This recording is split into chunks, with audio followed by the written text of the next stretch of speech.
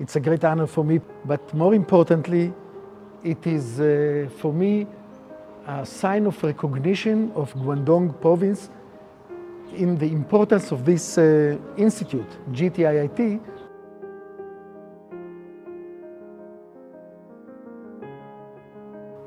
My first connection with Guangdong was actually done in Israel. I interviewed a postdoc who is originally from Guangdong Province. This was my first acquaintance with Guangdong. I first came to China already in 2005, and in Guangdong I actually came for the first time when I accepted this nomination by the president of the Technion to be the manager of this institute from the Israeli side. So this was 2021. I'm astonished by the rate by which China is being built. What impressed me the most is two things: how hardworking the Chinese people around me, how much talent we can find here, how much education is perceived important, and then for the president of the Technion asked me if I will be willing to come to China to be part of the management of this institute, GTIIT. All my life I was able to combine science and management together. I thought maybe I can do that here in China as well. I foresee it as an opportunity to really build something of value, which represents the original idea of the people who established this place, of collaboration between two great and old nations. I am fortunate to be the representative of Israel, and I will do my best to make sure we will do all we can in order to make this cooperation successful.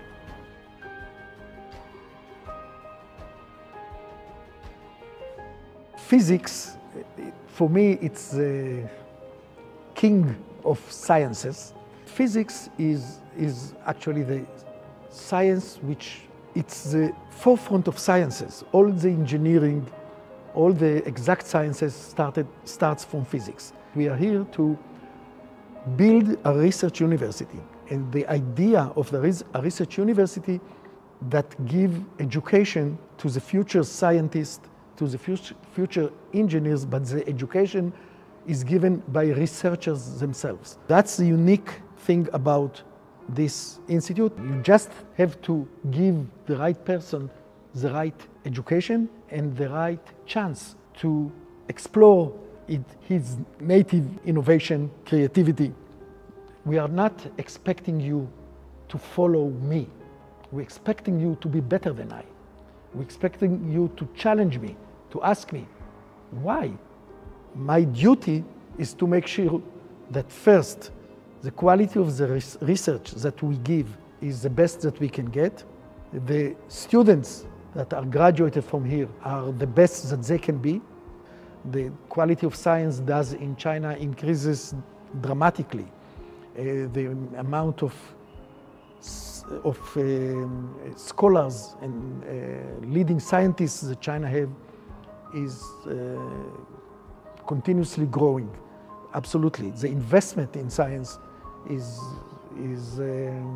very impressive. So absolutely, it looks like China understands how important education is. I hope this understanding will lead to very generous and support to this institute. You can see industrial parks are developed around universities.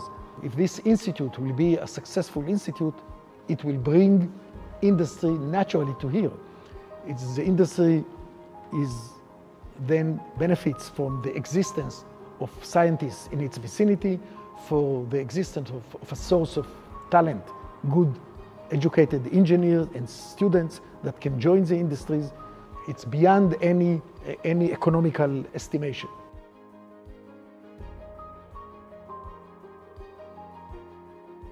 What are the real reasons why Guangdong is so successful in China?